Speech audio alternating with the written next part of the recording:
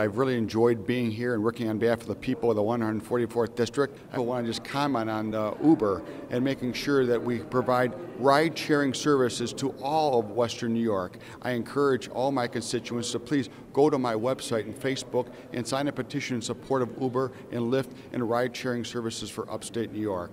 I've also been here, I spoke to other members about an issue that's very important to our local community, and that's our local home rule, and making sure that local governments and the individuals in those governments have a say in local land use and planning. I've made that my position known to many of my colleagues already here working in the Assembly. And I just also wanted to say it's been truly an honor and a privilege to be here, and I look forward to continuing my work here as I enter back into session.